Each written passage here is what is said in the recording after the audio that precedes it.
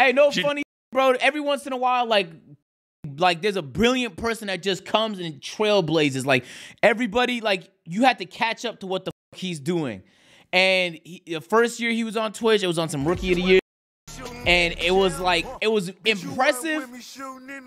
And then we're like, bro, how do you top that? And in year 2, bro, no, deadass, like, is really the MVP, man. Is really the MVP. And I think the shit that cemented it for me, man, is when he was doing the 24-hour stream, the second one he did, I think, and he had a activity every hour, like an event every hour for 24 hours. And I went to sleep tired, woke up, and this nigga had more energy than I did.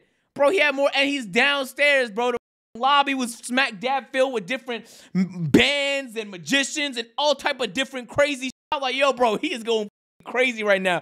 Man, I had to stop what I was doing. I was so in awe. Bro, I pulled up my laptop. I was watching this stream for like 4 hours. I had hella shit to do. I'm watching his stream for 4 because I'm just mind blown.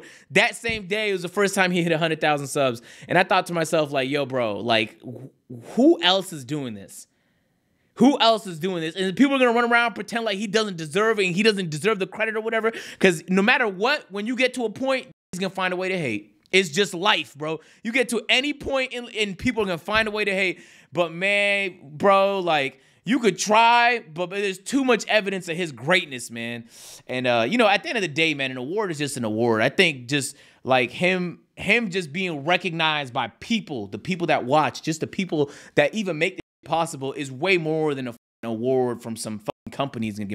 But, like, anyway. But this shit is so motivational, chat. You have no idea how motivational it is to be in a house with people that really grind.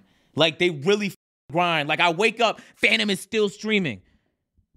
You know? Like, when I'm going to sleep, Kai is still live. I'm reacting to David's videos. Dude, I don't know. Like, I blink, wake up, and Duke took 2 trips, dropped another fucking video. Like, yo, I'm not, like, it's just so fucking, you can't stop. You can't stop. It's not possible to stop, bro. It's not possible because everyone around you is getting to it. So it just makes you want to get to the shit. You feel me? I've been doing YouTube for a while. This is my, like, I'm doing Twitch for real for the first time. And, like, no funny shit, like, this is the best type of energy and environment to be in just for, and so I always tell people, like, yo, you have to surround yourself with other people who want what you want. It makes it so much easier. When you don't have it, they're going to give it to you. They don't have to tell you shit. You'll just see what they're up to, and you're going to feel their fucking energy. I swear to God.